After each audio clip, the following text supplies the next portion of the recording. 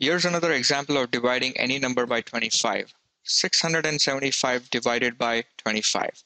The first step is to take the number 675 and double it.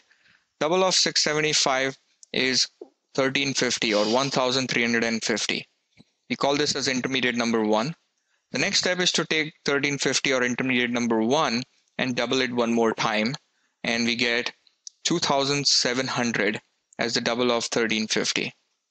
We call this intermediate number 2. And the last step, or the third step, is to simply take the intermediate number 2 or 2700 and divide it by 100.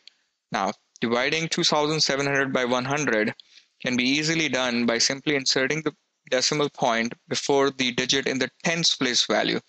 The digit in this case in the tens place value is 0, and we insert the decimal point right here before the 0, which is the digit in the tens place value, and we get 27.00 or 27 as our final answer. So 675 divided by 25 is nothing but 27, and that's it.